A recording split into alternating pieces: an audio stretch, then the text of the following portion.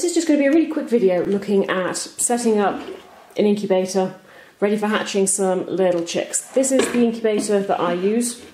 It's a Brinsea mini advance, as you can see. It's got a tray in the base, so looking at incubating 7 eggs at a time, which is plenty for me. It's not like I'm going to be raising a whole farmyard full of chickens. So, first thing we'll just take a look at is the eggs themselves. Now, when you buy eggs through the post, this is how they're going to arrive with you. They'll be packed up in a polystyrene box like this. As you can see from the writing on the front, I've bought a batch of mixed Dutch Bantams. And this is how your eggs will arrive. You can see these ones have had the type written on them. I don't know if you can just about read that. So the seller of these ones has packed them in here. They're nice and tightly inside. This one was broken, which unfortunately is part and parcel with buying them online. It's, yeah, just something that happens. If more than half of them are broken, I'd send them back, but losing one I'm not too bothered about. But that's how they'll be packed. Check them over. Make sure each one is solid, clean, no cracks, no damage, nothing that's going to cause you any concern. They should be a standard size, they should all be a standard weight. If they've been written on them in pencil, like these ones have, that's not a problem. If they've been written on them with pen, send them back. They shouldn't have been written on with pen.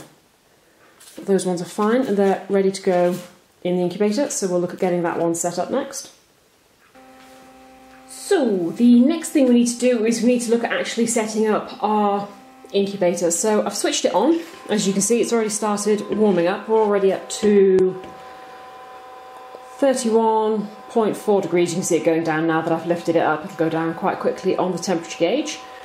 So on these handy little models, we can set everything that we need to use to control the atmosphere that's inside the incubator for hatching our eggs.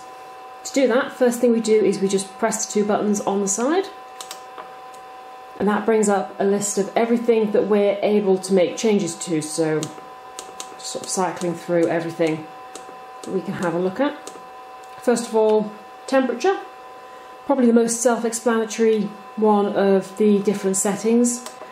All chicken eggs, you're going to be looking at incubating them at 37.5 degrees. That's the same across the board, regardless of size or breed. That's fine. Number of days, that one changes according to the size of egg that you're going to be incubating. So looking at my little Bantam eggs over there, I'm going to be looking at about 20 days, whereas if you were incubating quail or sort of a smaller duck species like teal, you'd be looking at more like 18 to 20 days, and then it's 21 days for the larger chicken eggs. I mean, anything bigger than that, like a goose egg, would be too large to put in this incubator anyway, so 21 is probably going to be about your maximum. So on that one, you can see I've already got that set to 20 days. Go down and go back up. Just stick it there. T mode, that's turning mode. Do you want the incubator to automatically turn the eggs for you? Unless you've got a lot of time to spare, always get an incubator that can automatically turn your eggs. Manual turning is a real pain, if I'm honest.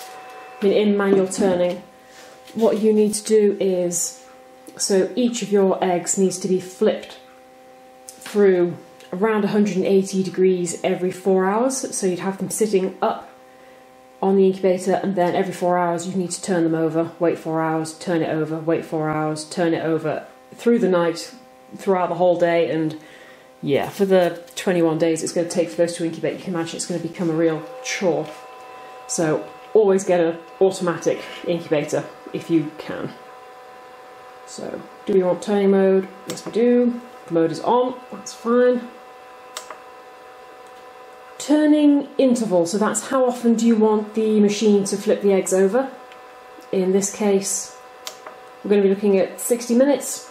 That's pretty standard across the board. I haven't come across any eggs yet that need to be turned any more frequently than that. Turning angle, this will change for how long the machine moves the base plate on your incubator. So, if we just bring the base back over, you can see that it's got this little tray on the bottom, and that's how it's going to be turning our eggs over. I'll pop one in. Place that down there.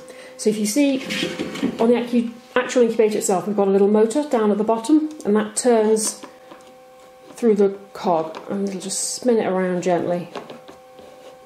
As you can see, the egg goes round, and there you go, it's done a full revolution there, and it's ended up back where it was before. You want your machine to be turning the eggs by about 180 degrees each time it moves them. The aim of turning the eggs over is to keep the yolk as central in the egg as you possibly can.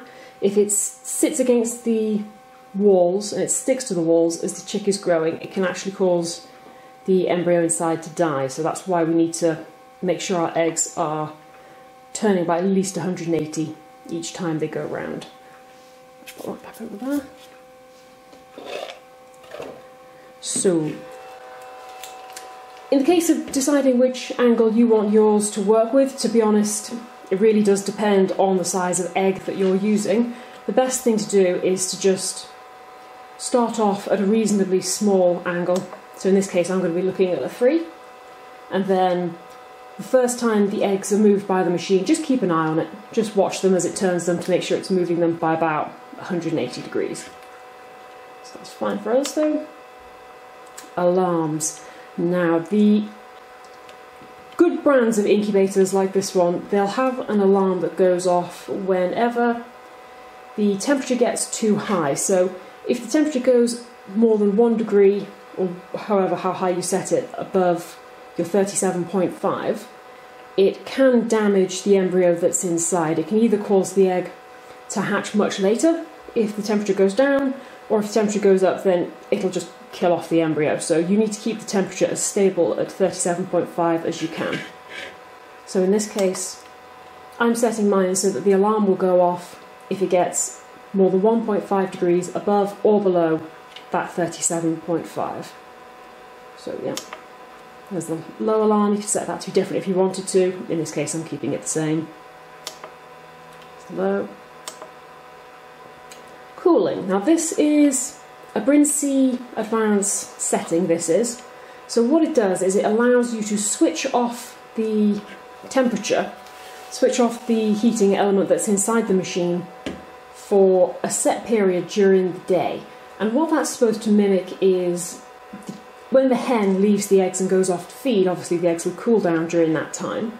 And what they found is that if they mimic that in the incubator when the eggs are being incubated, when they're being warmed through, then you get a better hatch rate if you allow them to cool down for a little while. So whereas if normally you might get a 50% hatch rate, if you cool them down for an hour or so during the day, you might get more like 70% hatch rate. So it doesn't make a huge difference, but it makes enough of a difference for the feature to be worthwhile.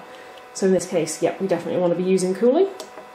And we're going to chill them for 60 minutes during a cycle. CF, that's just changing how you want the temperature to be displayed. Do you want Celsius? Do you want Fahrenheit? I want Celsius, English. And that's everything that we need to be changing on our incubator, so that's fine. So you can see now on the settings it's telling us exactly what stage we're at. T, so we're turning, we're switched on. The temperature is currently at 21.5, that'll go up as soon as I put it over the eggs. We are at 20 days at the moment.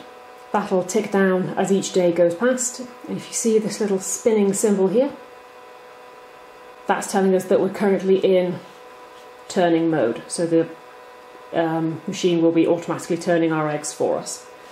Just one other note to say, on these models sometimes you can get a little P that appears next to the 0, or would be by the 0 there on the 20. When that happens, it means that there's been a power outage, in which case you need to just be aware that at some point the power has gone off on the incubator and it may have affected the eggs, but in that case there's not a huge amount you can do, to be honest. But everything's all set up now, we're ready to go. Now we just need to get the eggs set. One other thing that's really important when you're incubating eggs is that they need to be kept at the correct humidity. So you'll see on this model, I've got a little well on the inside, and that's for where you put your water. To begin with, they don't need a great deal of humidity while they're just sort of heating up and going through the first 3/4 stages of them developing. So what I'm going to do is I'm going to fill up just one side of that well. I've only filled up that side, there's no water in this side at the moment. And that's absolutely fine to begin with. Towards the end of the incubation process, we'll be refilling the other side as well to increase the humidity, but for now, this is all we need. So we'll just pop our little eggs on.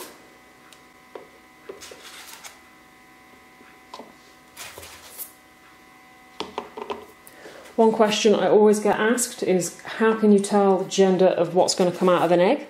You can't, is the answer. They could be male, they could be female. It's hit and miss, and that's half the fun of raising chickens. Right, so that's it. That's absolutely fine with them on there. They're all free moving. They're all going to turn around fine as the machine moves them. Don't worry about them wobbling. That's not going to do any damage. And then all we do is pop our incubator on the top and leave it to get started. So you see, I'll just move that a little bit. Already our temperature's up to 21.2 degrees C, so it heats up really quickly. Once the incubation has started, you mustn't stop it. You have to keep it going now until the chicks have hatched. If you stop it and it switches off for more than a couple of hours, the eggs will cool and your chicks will die. So once it's started, keep it going, and we'll come back in a few days and have a look at candling our eggs to see if they're fertile.